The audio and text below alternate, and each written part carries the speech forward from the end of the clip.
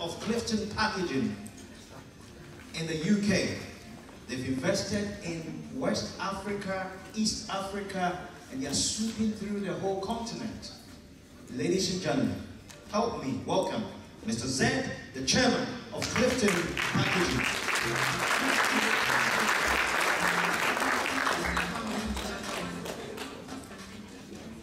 You just told me you got 20 minutes. I will try and be done in 12 minutes. The reason for that is the average person here can only last 12 minutes before touching his mobile phone. So we need to understand that. This baby here is a game changer for all of us here and also in Africa. This is the game changer, lies next to our bodies. The science tells us that it must be 15 millimeters away from our body. But we are glued to this all day, all night. How many of you here are mobophonics? Who is suffering here from, who's a mobile addict? How many mobile addicts we have here? So we have agreement at least on this one point, right? So today, our little bit of discussion together as a team is going to be about the KIP. What is a KIP? Anybody tell me what the KIP is? We want to make this interactive.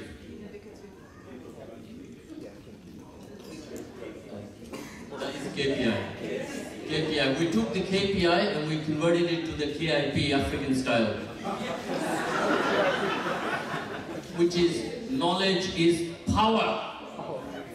Right? So this is where we are going today, all of you here. For us to understand today, we must understand yesterday. When I say yesterday, I'm like talking only 500 years back. Right? We need to understand the culture, the tradition, the tribalism, the colonialism. There's an ism after every word that I speak, right? Because we are governed by all these isms all over in our lives here and back in Africa as well. So once we come to terms and understand about yesterday, we can deal with today and we can make it better tomorrow. Yes. Right? Whoa, that was difficult. So here we are. Some years back, my brother older than me, we are 4 brothers, we are all addicted to this thing we have about Africa, the passion we have for it, right? My brother older than me, some 10 years ago, he started an initiative called Baba. Anybody here know about the Baba initiative? What does it mean? That was a few years back only. I'm going back 10 years ago. It meant, I asked this question in Nigeria in a conference of 2,000 people, and many people stood up and said, Baba, it means buy America, build America. Right? And I said to them, no, that's not what it means. It means buy Africa, build Africa. That's what it means. So when we are from Uganda, we are immigrants. All of us here are immigrants. We were immigrants in Uganda. We continue to be immigrants in UK. A lot of us here are maybe 2nd, 3rd or 4th generation in this country, but we are still immigrants. So we're going to carry that label till we die. So the power of immigrants must not be ever underestimated. You know, they threw us out from Uganda, they sent us to England, to a city called Leicester, and they told us, don't come to this city, we don't need you here. There's already too many here. And today, that city is practically run by the immigrants. That was in the 70s. Then in the 80s, the Malawi immigrants came. In the 90s, the Somali immigrants came. In the 2000s preceding that, the Eastern European immigrants came. So this here, whether you like it or not, inner cities are full of immigrants. Right now, the question is, wherever we are, whether we're in Africa or we're in England, an immigrant will always be an immigrant, right? Now the question to ask is, are they assets or liabilities, right? Who's going to answer that for me? Are the immigrants here, the Ghanaians, the Nigerians, the Ugandans, the diaspora here, are they assets or liabilities? Assets. Right. We agree. We're doing well today. Now, I'm going to ask you a question here now. how are we, the diaspora, going to be assets to Africa? How we can do that is we are going to talk to you, ask you a question here. My brother there, he's the one who answers every question here. You need to inspire everybody here. MBE. What is MBE in England? Anybody know? Used to be member of British Empire. Today, we're going to change that to micro business empowerment. Yes? That MBE is now changed to micro business empowerment. Now what that is all about is this check for £10,000. What do we do with this? The diaspora here, their limitation, let's say, is 10 or 20,000 pounds, right? So in our network abilities, we need to now work together to see how we can take that 10 or 20,000 pound investment to Africa. Almost every country in Africa, you can go there and double your money. You put that money in the bank here, what percent will you get back on it?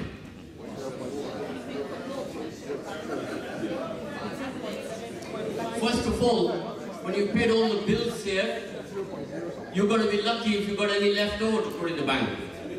And when you put it in the bank, when your parking tickets comes, your cameras, your speed awareness course comes, all those added bills, the hidden taxes that come your way, you're not going to have these problems in Africa.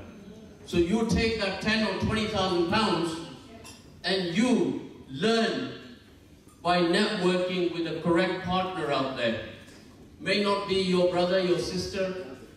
There are many, many good people you will meet there at that level.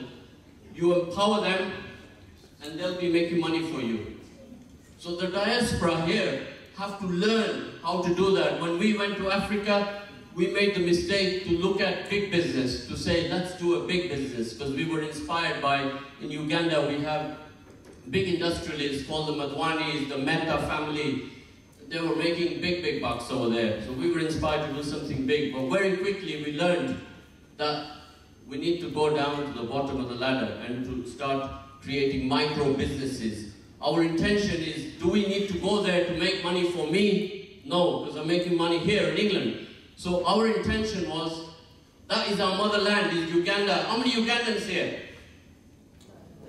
They were here a minute ago. Where have they gone?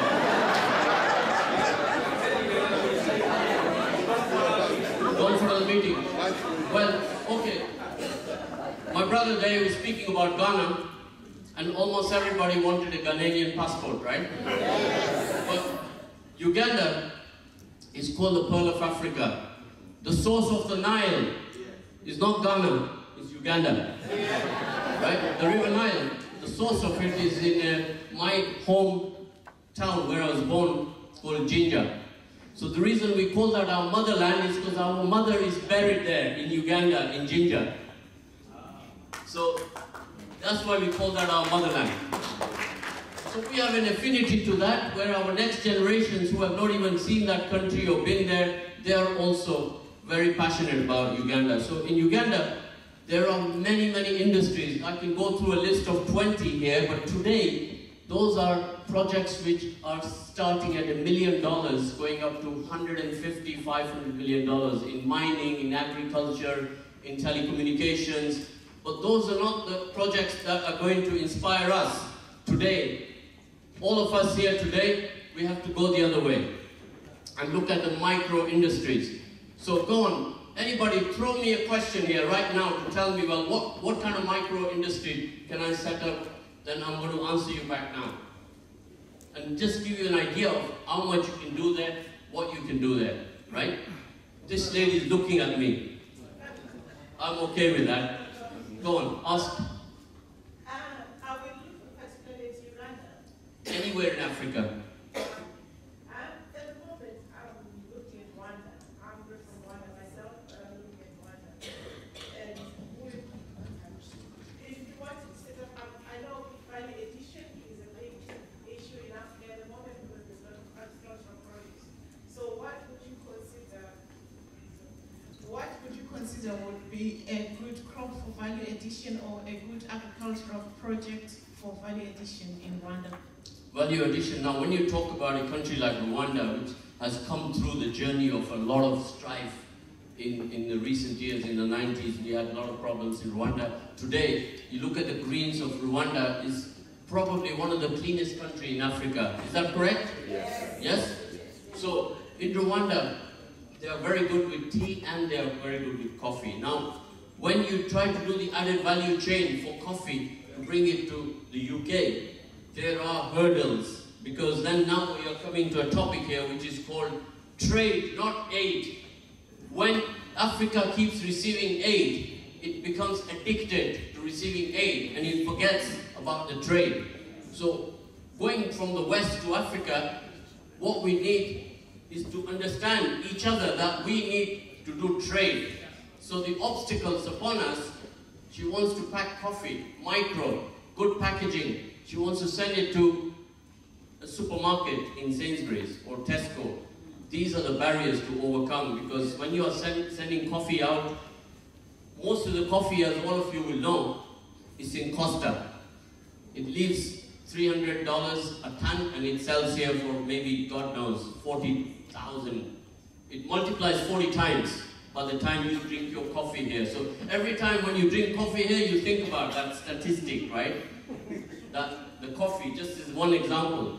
So the added value chain is what we are talking about here. That was just one example about Uganda, but overall, every country in Africa is rich in agri. In our country, in Uganda, we say that if you throw a seed, in the morning you wake up, something is growing. That is how fertile the soil is. And it's like that in Nigeria also, but we have a lot of obstacles here. So when you guys here have got £20,000 to invest, we have to network together. Where's Martha? Where are you, Martha? I'm here. You take everybody's details down here. Martha, you're going to contact there, and Martha will network with the rest of us here. And we can see how to assist you in your respective country to convert that 20,000 or even 10,000 into money. Now, I give you one short example, right? If you make a mini industrial estate, and in Uganda the government is assisting to give you the land. On that land, they like the idea of imposing mini factories, 6/12 factories, which are self-contained with a generator, with a cesspit, with everything that you need to operate there. Now, what is required from this side is the support from companies like myself and other organizations to develop and help them to work up to speed to how we are accustomed to in the UK. That is where you are doing bilateral work, empowering them to empower themselves. So this all requires another acronym I'm going to put to you is called ATC. What it means? What does that mean? Do you know what it means? Go on, have a go. That's not bad. You give him a clap for that. I like that. He's beaten me today. Right? The one I had in mind was adapt to change. We all have to adapt to change, all of us. And we can only do that if we sing together. We shake hands together. Now, you'll notice that we keep saying the word Africa because it's not Uganda, Nigeria, or Ghana. We now have to look at it as a continent called Africa and network with each other as Africans. That is the only way we're going to take on the world. But if we separate each other and we fall into the pit of tribalism, culturalism, nationalism, and all those isms that I mentioned earlier on, that will be our roadblock, right? Those governments in the whole of Africa, even in the world today, we ain't going to have the power to change them. It's better that we, at the micro level, wake up and affect change ourselves. So this is where we are going to be realistic. To be realistic, to say that if we want change, we have to make it happen ourselves, right? Otherwise, we're going to be in big trouble. So, after the ACT comes the TWA. And again, I'll keep picking on you because you're good, you are. TWA, what are we? Where are we with the TWA? TWA is...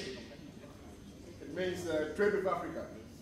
He's my man. I've got two here on my team today. Trade with Africa, that's the correct one. So we have to go down that road. Is that if we create these micro businesses, we will empower people, we'll create employment, and that is where we need to be, is to create that employment. And again, all of this ain't going to happen without this baby here. This baby is your wife. This is your wife. W for WhatsApp, I for Instagram, F for Facebook, and the last one is E for email. Right? That's what this is. So if we use this effectively, we can effect change. I'm ready for any question from anybody right now. Bring it on. Oh, take it up. Yeah, you were asking a moment ago about, you were asking us to ask you about businesses that could work in Africa. And here in the UK there are many, many, many small-scale e-commerce outfits, some who've come from small shops and some who just started up online only. And I just wondered how feasible you saw that as being. I'm not talking about being the new Amazon, I'm talking about little independents doing e-commerce in Africa. Very much in the infancy. When I worked in Nigeria, in Zambia, in South Africa, in these countries, it is very much in the infancy, where the lady said she'll invest some money to do that and then set up a delivery app. These things are in the infancy right now. So right now to tell you, well, that is possible, go and do it tomorrow, is not going to happen tomorrow. It's going to happen maybe the day after, right? So if you look at micro businesses, you mainly going to start with agriculture sector, because there's abundance of food rotting away because inability to do the added value, to process it. That's where you are with it.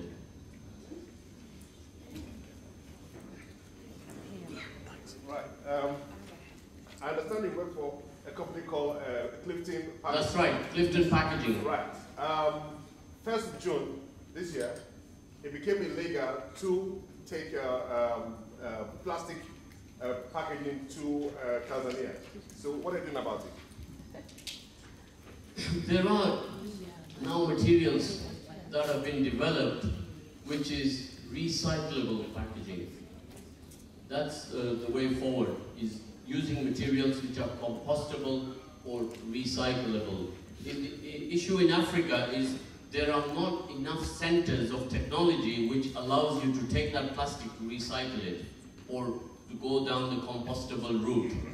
So right now, the prevention is the route everybody is following rather than the cure, but they don't really have an alternative to replace that. So all over Africa, the plastic bag is the one that is being attacked for the moment, but there are other food chain products which are not being attacked. The ones you are referring to are mainly the plastic bag, which is all over the world right now is taking a dip. So that's what the situation is with that. Rapid change happening here in England as well. Yes? So, I'm thinking if you micro businesses, right? These businesses have a value chain when you get to the customer, and those value chain need to be delivered in some way by technology as they do now at ACE.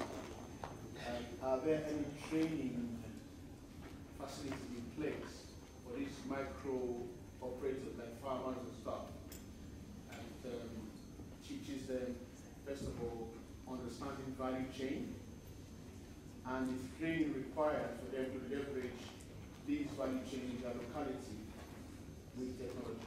I'll just answer that one now, but we will be doing a Q&A collectively with all the panel, right? So we jumped the gun here a bit, but I'll answer that question before we close this topic. Is when you start with a farmer who is producing the groundnuts, then you go through the added value chain with those groundnuts, and normally in Africa, they will just roast them and we sell them in very, very poor packaging. So the assistance available here with the network here collectively is to show you how to add flour on it and a flavor on it. This is further, every ingredient you add on that product is going to give you a better price and make it affordable to sell in the marketplace with the correct packaging. So that applies to every product that you will touch in agri to add value to it. So my brothers, my sisters, thank you very much. We're going to continue with the Q&A afterwards, and then we can ask more questions from my brothers as well. Let them do some work as well. Don't leave it all to me, right? Let's do it the African way, is to share. That's what we do. When we make ugali, we share it.